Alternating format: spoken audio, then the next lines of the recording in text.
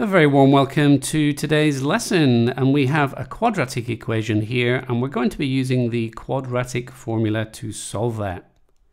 The first thing I like to do is to write out the values of a, b, and c, make it very clear. The a value is the coefficient of the x squared term, so that is 2. The b value is the coefficient of the x term, that's negative 5. And the c, well, that's the constant, it's negative 4. I can now perform the substitution step. So x is minus b, and b is negative 5. So we put that in brackets, negative 5, plus or minus the square root of b squared, so negative 5 squared, minus 4 multiplied by a, which is 2, multiplied by c, which is negative 4. Now that's all over 2a, so 2 multiplied by 2.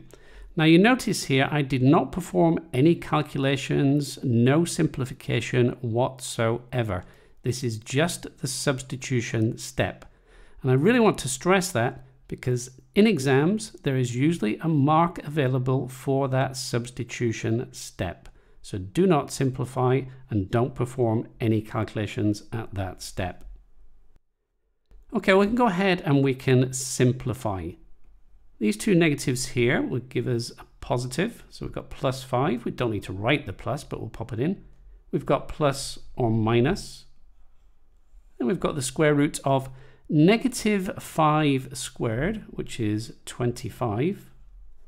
We have this negative here and this one, that gives a positive. And we've got 4 times 4 is 16, times 2 is 32. So 32, and that is all over 4. 2 multiplied by 2 is 4.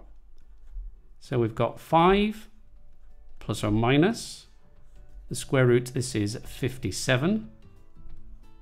And that is all over 4. If you found this video useful, then remember to give me a quick thumbs up.